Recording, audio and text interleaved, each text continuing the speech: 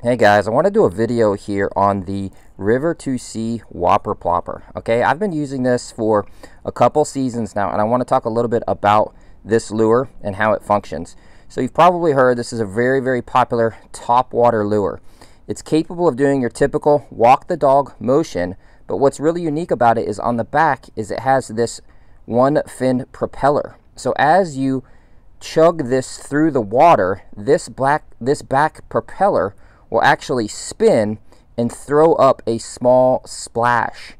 That's what makes this really unique. You can do it on a erratic retrieve, or you can do it on a steady retrieve.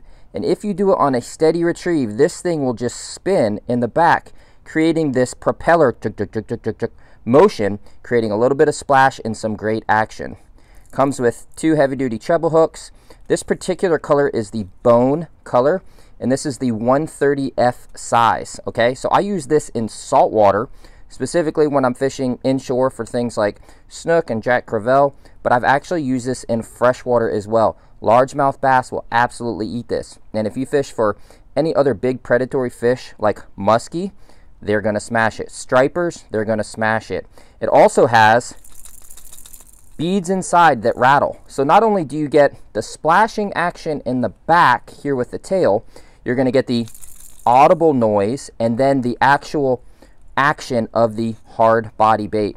You can see I've got some bite marks here on the lure, and this thing has held up really well.